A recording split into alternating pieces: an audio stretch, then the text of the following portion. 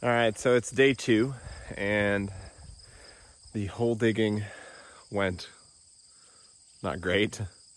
So I dug the first hole by hand, and well, let's be this one over here. I dug this hole by hand. Right there. There you go. Was that the one? Or was it the one over there? No, I think it was this one. I dug this one by hand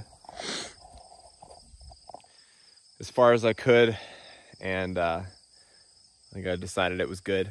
Basically, was at about as far as I could get with the post hole digger thing there, and decided I'm gonna rent a powered digger because that was a lot of work. It took me 20 minutes just to dig one hole.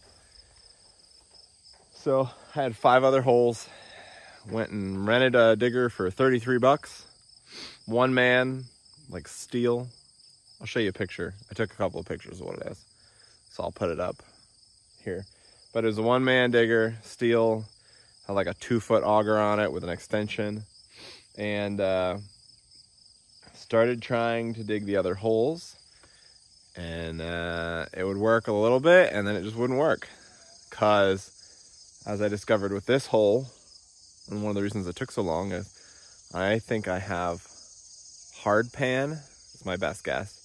My best guess is I have hard pan under about a foot. I got about a foot deep, and it is like a rock, kind of.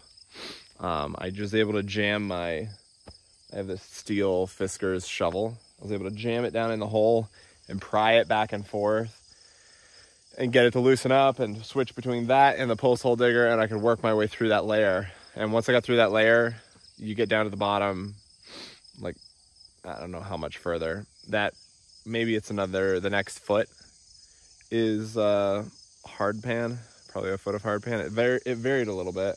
It seemed like some of them were a little harder than others, or harder for longer. But once I made it through the hard pan, it wasn't as bad. But that digger got that foot down and hit the hard pan. It just sat there. It did nothing.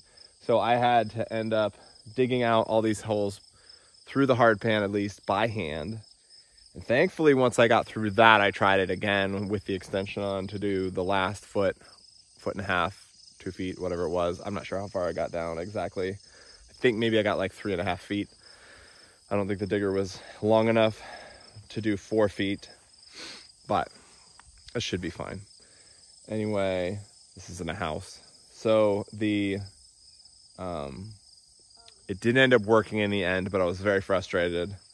I ended up catching, I'll switch this around. I ended up losing kind of hold of the one-man post hole digger, and jacked my finger pretty good, middle finger on my left hand. And so, I don't know, I sprained it. I did that at the beginning, and then I dug the rest of the holes, so it was kind of stiff by the end of the day. Still stiff this morning. I've iced it a few times. But anyway, we got the holes dug, and now it's time to start setting posts. I am not a pro at this, so don't judge me. I don't have enough forming pins to do like every one has an individual pin. But as you'll see, I think my method will work in the end. I'm going to, because these are all close enough together, this isn't like a big, huge building, I'm going to start to sort of set the structure with some temporary ones, because it's 8 feet. So I'm gonna take an 8-foot board. I'm gonna mark it at 8 feet, and then I'm gonna screw that board to it to sort of set that distance. So I'm gonna do that at head height. I'm gonna do that at ground level. At least that's the goal. And so those 2 posts will be set. I'll set some angled ones, but probably won't have posts in them, holding them at an angle, unless I have a couple of forming pins. I got like 3 or 4 of them. I need to get some more, but I'll probably use those in a few places.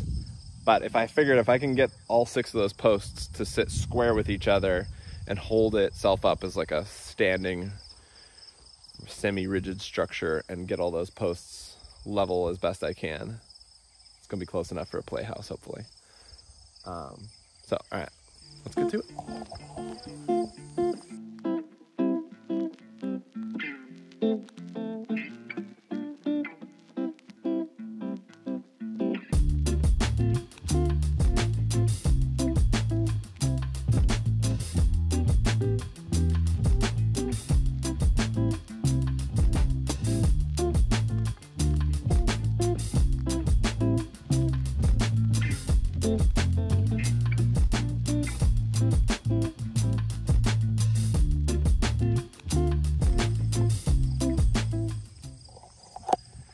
Okay, so my bracing is done.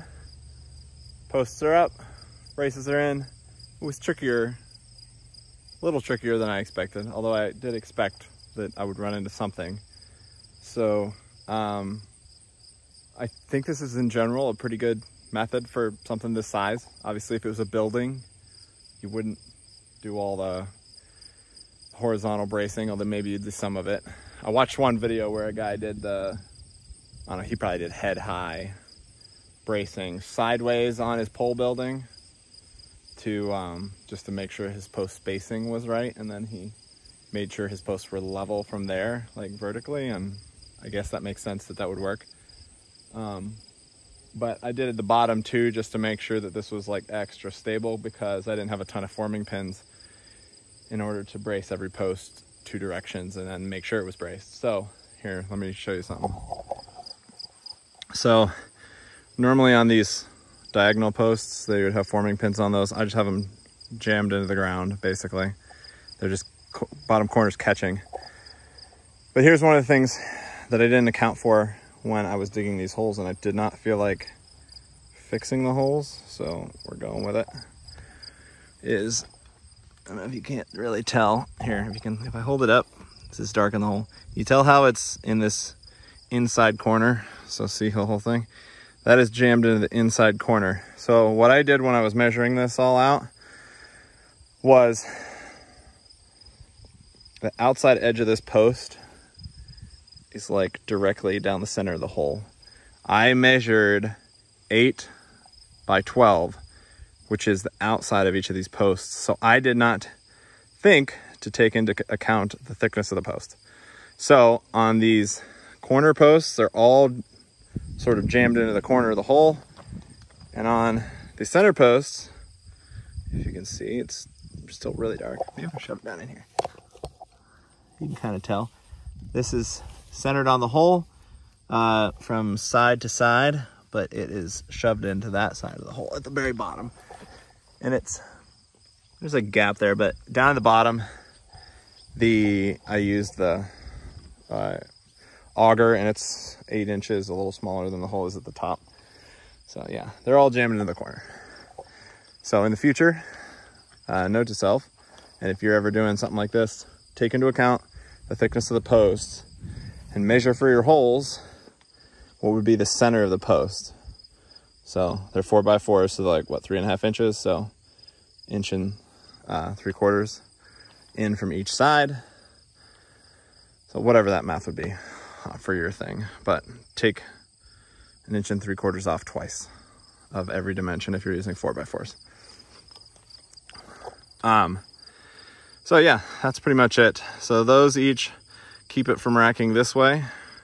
And that one is because it needed to go, that side needed to rack that way slightly. But other than that, every single one of these posts is vertical according to my level. So I guess we're good. And all these boards, I measured just to make sure I wasn't crazy, but every one of these boards, it's 6 feet from there to there. That's why those overlap. It's 8 feet from there to there. And I even took and made a mark here. If you can see it, there's a mark right there. Probably can't because of the shadow. Let me find one where you can see it. See if we can get outside of the shadows. I can't see it on the camera. Anyway, you might be able to see it. There's a mark right there. So I didn't want to cut them right to 8 feet. Obviously 8-foot lumber, if you know, comes ever so slightly longer, 1/4 to 1/2 inch longer. But anyway, that's what we're doing. Now it's time to pour concrete in these holes and pray to our good Lord I didn't forget something or mess something up. Because once concrete's set, the post ain't going anywhere. I guess I'll be working with what I have then. But, all right, hope I'm not forgetting anything. And now it's time for me to work on concrete. We're using quick set, our fast set. So I'll pour it in the holes dry. I need to look at the instructions. And I think there's a certain amount of water you pour in the hole with it, using a bucket. I think I have a bucket with measurements on it. and then you leave it, and it's supposed to set up in 20 to 30 minutes, and it was like, says don't put any strain on it for like 4 hours. So we'll probably be done. It's time 2 o'clock. Yeah, won't do anything else today. Tomorrow will be the next step, I guess. So I'll move the camera so you can see me putting the concrete in.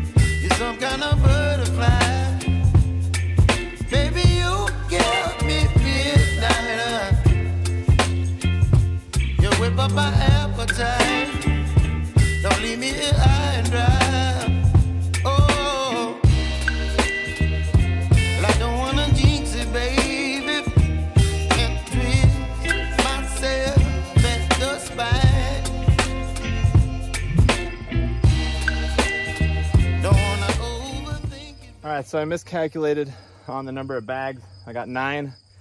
Was estimating 1.5 per hole. I think that was more of an estimation based on actually an 8-inch hole with a 4-inch post.